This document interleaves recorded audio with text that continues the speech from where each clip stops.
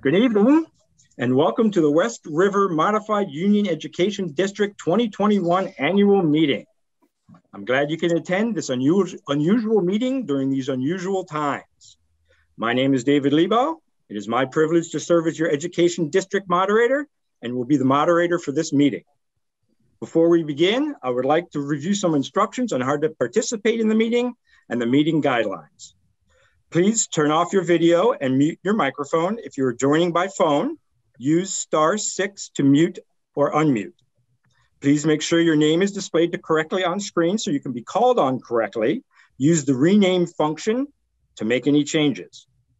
If you wish to speak, please use the raise hand feature under reactions or participants. If you are joining by phone, use *9 to raise or lower your hand. The chat will not be monitored. It's actually disabled. It can't be used. Please use the raise hand feature if you want to participate. I will call your name or the last 4 digits of your phone number to speak.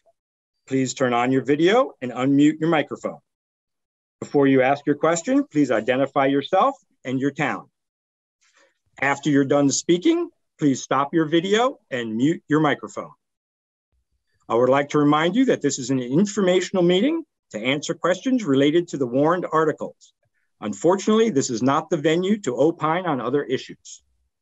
I will call on participants as hands are raised. Use the hand raise feature or *9 on your phone. To keep things moving, I will allow all to speak once per article and then not more than twice. When we get to an election, I will allow a candidate a brief introduction and background if they would like. Campaign speeches will be deemed out of order. Remember, we are not voting on any articles tonight. There can be no motions or amendments. You cannot change the articles. This is purely an informational meeting. Please ask clarifying questions on the warned articles. The election on these articles, as written, is tomorrow, Wednesday, March 23rd, at your respective polling places from 9 a.m. to 7 p.m., except Wyndham. They start at 10 a.m. At this time, I would like to introduce the West River Modified Union Education Board, starting from the top. Al. Hello, David. Yes, I am Al Clausen, hailing from Townsend, Vermont. Thank you, Al. Joe. Hi, thanks, David. I'm Joe Winrick. I'm also from Townsend, Vermont. Mike. Hey, Mike Foley, also from Townsend, but I'm an at-large, so I represent all the towns. Thank you, Mike. Keegan. Is he here? Keegan's not on tonight, David. Yes, I don't see. Okay. Keegan is from Jamaica. Dana. Dana West from Jamaica. Leanne. Hi, Leanne Jolson from Brookline. Howard. Howard? No? No? Emily. Emily's... No? No, Emily Long. Howard's from Wyndham. Emily's from Newfane. Kenneth. Here, just wanted to point out that when you were giving your little spiel in the beginning, you said tomorrow, March 23rd, is the vote. It's actually March 24th. Thank you for the correction. Okay, just so we don't send anybody where they're not supposed to be. Right, thank you. Kenneth is from Newfane. Is Trish here? No. Lindsay? Hi, Lindsay Bertram from Newfane. Are there any of the student members here? Abby Ansley? No. Okay. That's your West River Education District Board and the superintendent. Sorry, where's he?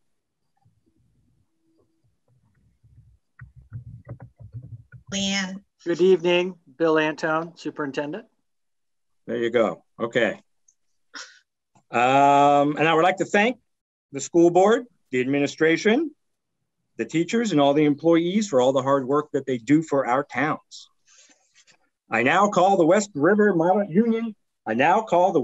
Modified Union Education District 2021 annual meeting to order. The legal voters of the West River Modified Education District, comprising the voters of the towns of Brookline, Jamaica, Newfane, Townsend, and Wyndham, for pre-kindergarten through grade 12 are hereby warned and notified that due to the COVID-19 pandemic, the Board of School Directors has determined pursuant to provision of Act 162 that all articles of business for the 2021 annual meeting will be voted by Australian ballot on Wednesday, March 24th, 2021 at their respective polling places on Wednesday, March 24th, 2021 at 9 a.m., at which time the polls will open, and 7 p.m., at which time the polls will close, to vote by Australian ballot on the following articles of business. If there's no objection, I will refrain from reading the entire warning. Excellent. No objection. Thank you. Okay, so the 24th is the vote. Article 1, to elect a moderator. Does anybody want to run for moderator and want to speak to the moderator? Yeah, I don't see anybody. Okay, moving on to Article 2, to elect a clerk. Anybody interested in speaking to the position of clerk? Oh, wait, I got to do something here. There we go. Okay, seeing no hands raised, we'll move on to elect Article 3, to elect a treasurer. Anybody interested in speaking to the treasurer position? I see no hands raised. Moving on to Article 4. Shall the voters of the district authorize the Board of School Directors to borrow money by issuance of bonds or notes not in excess of anticipated revenues for the next fiscal year? Any questions about Article 4? I see no hands raised. Seeing no hands raised, we'll move on to Article 5. Shall the voters of the district approve compensation to the current officers for their service during fiscal year 2022 in the following amounts? Moderator, $250, clerk, $2,000, treasurer, $2,000. Any questions on Article 5? Raise hand feature or *9. I see no hands raised. So moving on to Article 6. Shall the voters of the district approve compensation to the school directors for their service during the fiscal year 2022 at $1,000 directors and $1,200 chair? Any questions on Article 6? Raise hand, *9 feature. Seeing no hands, move on to Article 7. Shall the voters of the district set the date of 2022 annual meeting as the 4th Tuesday in March? Any questions about Article 7? I'm cheating. The 4th Tuesday of March, 1, 2, 3, 4, the 22nd, I still would have been wrong. Bummer. Okay. Next, that's Article 7. Article 8. Shall the voters of the West River Modified Union Education District U072A approve the school board to expend $12,115,000 for grades pre-K through 12, which is the amount the school board is determined to be necessary for the ensuing fiscal year. It is estimated that the proposed budget, if approved, will result in education spending of $22,844 per equalized pupil. This projected spending per equalized pupil is 1.723% higher than spending for the current year. We have is there any questions? Anybody saying, Al does? You wanna, go ahead, Al. I just wanted to say that our Chief Financial Officer, Lori Garland, has a most excellent presentation that she would like to go through at this point, if we could. Excellent. Let's you have a share screen feature? Joe will be sharing. Beautiful.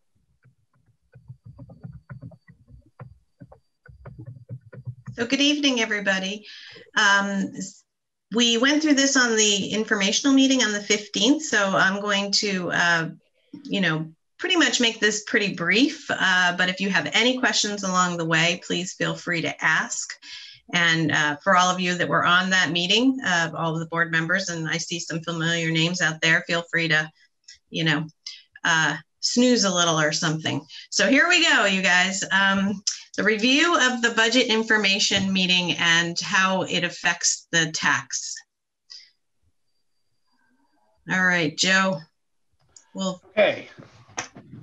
So this is in the West River Modified Education District, all students will have an outstanding educational experience in a safe and welcoming environment so that they may achieve and surpass their learning goals. The West River Modified Education District is responsible to the needs of its community and provides the necessary systems, staffing, and resources needed to ensure that all of our students will become informed, empowered, and engaged global citizens. All right, so just to look at the districts and give you some quick, fast facts for anybody that has is not aware, there are 3 elementary schools that serve pre-K through grade 5 and 1 middle high school, grade 6 through grade 12. And that's roughly about 524 students that West River is responsible for.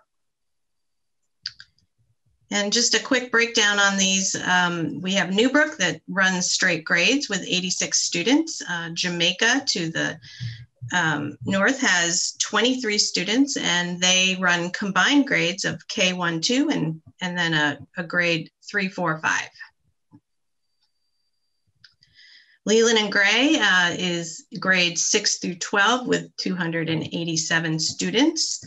And Townsend right across the way with 98 students, and they also run straight grades with a pre-K through 5. These are the West River District values, which are taken into consideration. Obviously, it's one of the guiding documents that we use when creating the budget. I won't go through them at this point in time, but this presentation is available on the West River Ed website, and that website is westrivered.org.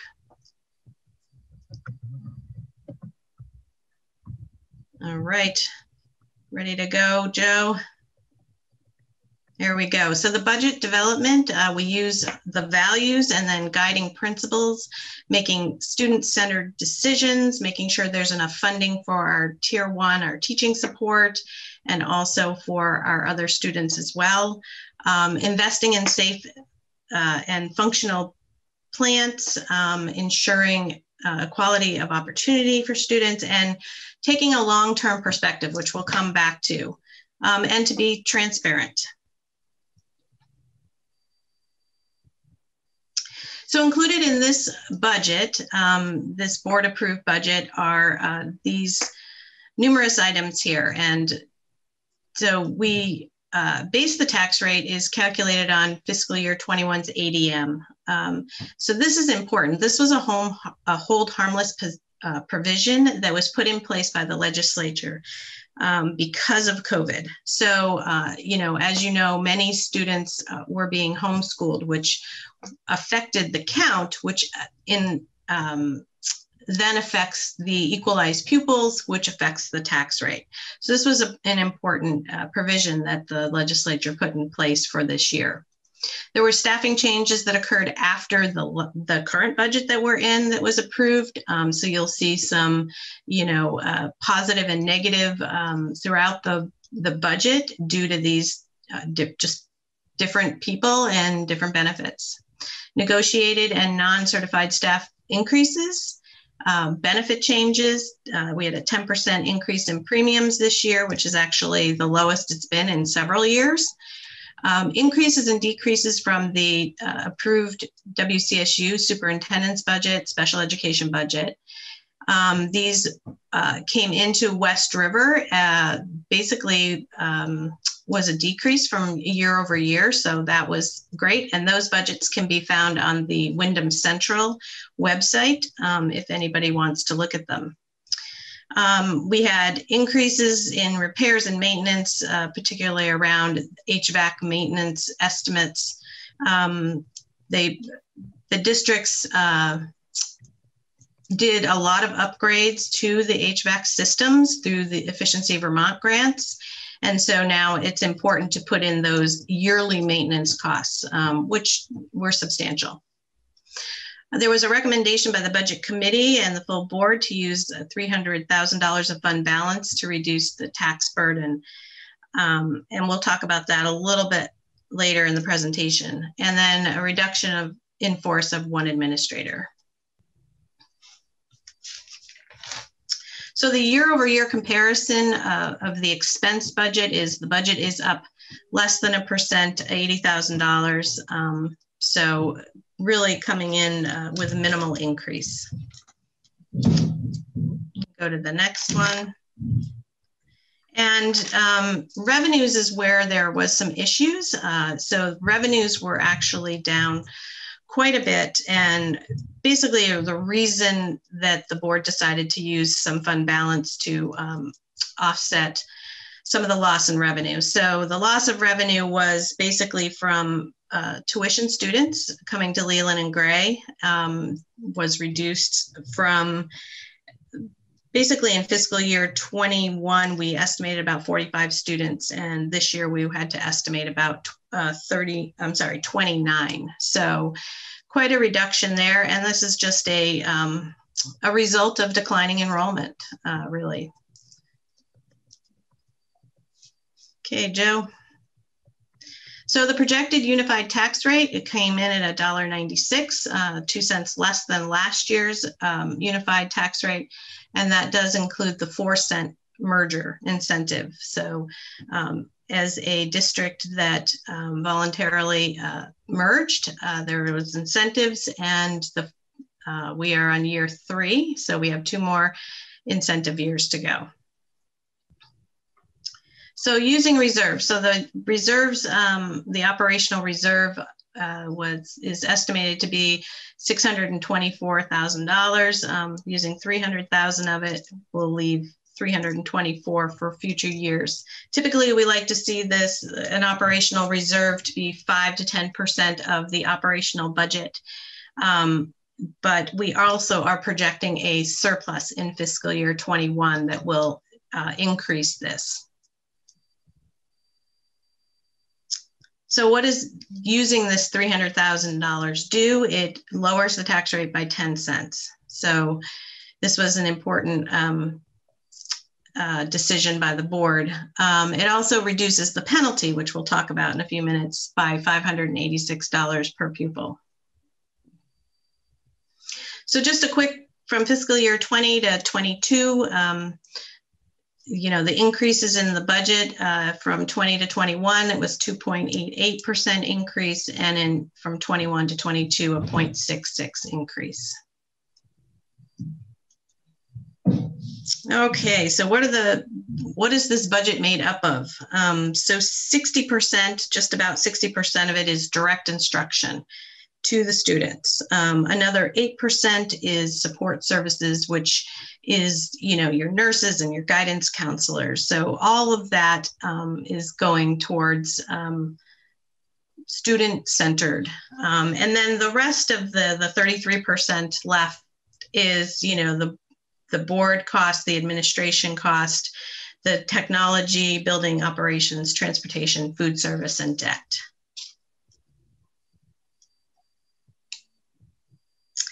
So getting to a cost per student, I'm going to go through this fairly quickly. I think that most people have seen me present this information before, but please feel free to jump in and ask questions. This is Vermont's funding formula, broken down very simply.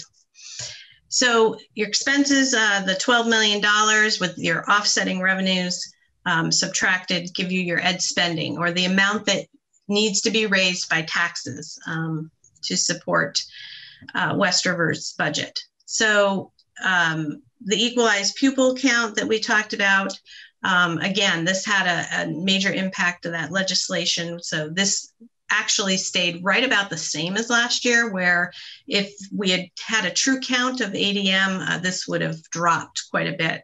So of course, if it had dropped, then the cost per student would be higher. So that gives us a cost per student of $21,000, $138. So Then there's a threshold that is set by the state as a cost containment measure. And this changes yearly. It went up $33 this year, so very minimally. And we subtract that from the cost per student. And that is what is known as the penalty. So that is what needs to be added to the cost per student, or what is you are being double taxed on. So there are some exclusions, which we look for, deeply, and to reduce this penalty. And so we came in around $644 per student. So that gave a penalty of $1,706. So we add that to the cost per student, and we have a cost per student of $22,844, which is what you see on your warning. All right. So just a quick side road. This is actually really important. So without the threshold, if there, pretend there was not a threshold, a cost containment measure, then the cost per student we saw would have been $21,138. So that would have returned a tax rate of $1.82 with the merger. That's 14 cents less than the current projected tax rate. Okay, that's just for the penalty. And there is legislation right now on this, and it has to do with equity in how the weights are distributed for that equalized pupil number that we talked about. So if the weights were in the favor of West River, that equalized pupil number would be up, and that would reduce the penalty. It might even eradicate the penalty. So this is important, and there is a letter on the WRED website that people can fill out and send to their local state representative. So important to be involved in this. Right. So continuing on, the yield is set by the state, and this number came in at $11,385. So it's, basic. Take the yield and divide it by the cost per pupil, and you have your unified tax rate, which is $2. So of course we have the incentive for merging, so we can subtract that, and that's how we got to the unified tax rate. So how does that play out through the different towns, right? Because everybody pays a little bit differently. So in comes the CLA, the common level of appraisal, which is on your tax bill, you'll see it. And these are the CLAs for this year. And so both Brookline and Jamaica were actually hit pretty hard with a change in CLA. And we'll talk about that in the next slide. So as we look at this year over year tax and CLA change, just taking Brookline for the example, we see that they have a 9.64% increase in their taxes. 17 cents. And if you continue across, you look at the CLA and you can see what happened to the CLA. So when the CLA is above 100, then your tax rate goes down. If it comes down, then your tax rate is going to go up. So they lost 5.38% CLA this year. Had they not lost that, their increase would be 2 cents on the tax rate. So you can see how the CLA plays into that. Jamaica also had a CLA reduction of 2.77%, and then the other two basically stayed the same. All right, so if you own property, there are two ways to pay. So you could pay by your property value, or there is what is known as the property tax adjustment. So if you earn less than $136,500, you are eligible for a state payment. To note that households earning less than $47,000 are only paying on income, and the local spending does not play into this. So, but if you have a household income above $136,000, then you don't qualify for the property tax adjustment. All right. So we've got, one sample here of a household that earns $50,000. They live in a $200,000 house. They did get a property tax credit. And last year and then this year, they also get a credit. But you can see that the tax that they're paying between last year and this year is an increase of $108 or 6%.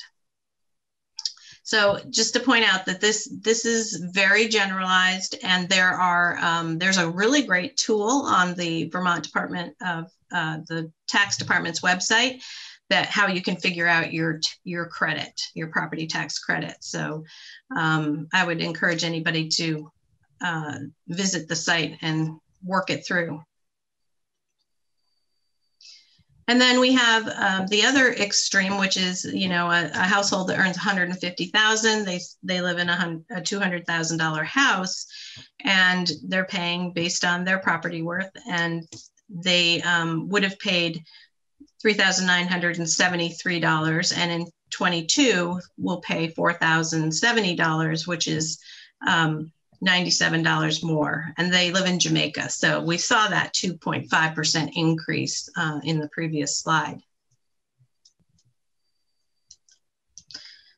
And then I threw in Brookline because they have been the most affected this year.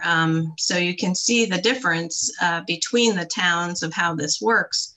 And, in fiscal year 21, the household would have paid $3,568, and in 22 will pay $3,913. So, we see that 9.6% increase, or the $344. So you can see how the CLA affected that. What's the next step? Vote. One article, as we just read. That's very exciting. Not two. So, get out and vote. And the polling places and times are in the annual report as well. And before, it's up to Al, but do you want me to talk about future planning, or we want to stop there? Happy to do either. Yeah, Lori, I guess since we're live and people can always reflect on this informational meeting, might as well give them a little dose of that. Sounds good. Sure. So before we end for tonight, I want to talk a little bit about what the board has been doing for future planning, as we talked about that long-term vision that has started to happen and will continue. And, one of the reasons, if you flip to the next slide, Joe, we'll look at the student population projections. And so you can see that, this is quite a drop. And it's 9% over the next 8 years. So, we have to look at this, and the board has been looking at this, these numbers here. Go ahead to the next slide, Joe. So the budget committee and the full board, they met last spring, and they were presented with 11 to 12 restructuring options to reset the tax rate. The budget committee reduced this down to 3 options, and was the intent to do a deeper dive on those 3 options and get public feedback and all of that. And then we know what happened. COVID hit, right? So the board made the decision, considering COVID's disruption, to not pursue any structural or really any major changes for fiscal year 22. But, as we've heard in the board meetings, the budget committee and full board has committed to continue this work starting again in, this spring. So what's your role in future planning? Your valued input. Contact your board representative. Tell them your dreams. Tell them what you value. Help them to understand. Help them to make the decisions for the students. And surveys. I'm sure there will be surveys going out that will guide decisions. Fill them out. They're important. Your input is important for this process. So again, this presentation's on the website, so easy click right here to contact your representative. And this is the future. right here. And I told at the last meeting that these are last year's pictures because I couldn't bear to put on masked children. So because this looks normal and it looks good and it's the future. Any questions? Are there any questions on Article? Any raised hands or *9 feature? Excellent most excellent presentation, as Al said. Thank you. Seeing no hands, I see clapping hands, but no hands raised. Okay, seeing no hands raised for questions on Article 8, we will move on to Article 9. To elect one at-large school director who is a resident of the district for a 3-year term. Correct me if I'm wrong. Is that Lindsay's position? No, is that, whose position is that? Oh, Trish's position. Mm-hmm. Okay, yeah, that's Trish's position. Is there anybody that would like to speak toward that position? Raise hands, *9 feature. Don't see anybody. Okay. Moving on to Article 10.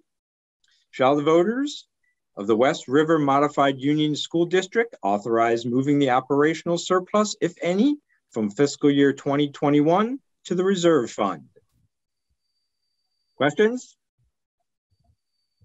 Nope. Don't see any hands raised. Article 11. Shall $150,000 of unexpended proceeds of the bond authorized at the March 27, 2019 annual meeting be applied to the cost of upgrading the existing water system at Leland and Gray Middle and High School? Any questions on Article 11? Al's got a question. Actually, not a question, but I was just wondering if Lori might be able to kind of elaborate on this and just explain the fact that we're not using any new dollars. And if you just wanted to maybe give a brief explanation. Absolutely.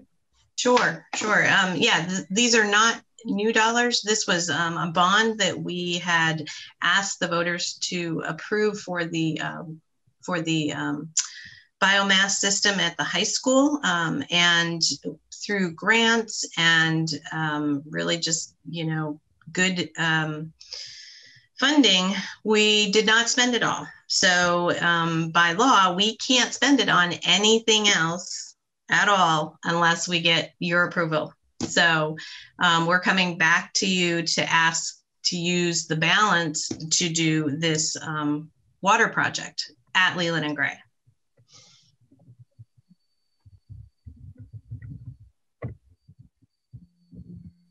Excellent. Thank you for the explanation. Any questions on Article 11? Because there is no Article 12. Okay, seeing no other questions and no further business to come before the meeting, I declare the meeting adjourned.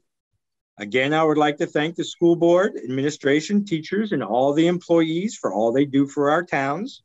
Don't forget to vote tomorrow, Wednesday, March 24th. Sorry, I have it actually written wrong. Ken is correct. It is Wednesday, March 24th at your respective polling places from 9 a.m. to 7 p.m., except Wyndham, which opens at 10. Have a great evening, stay safe, and enjoy the nice weather.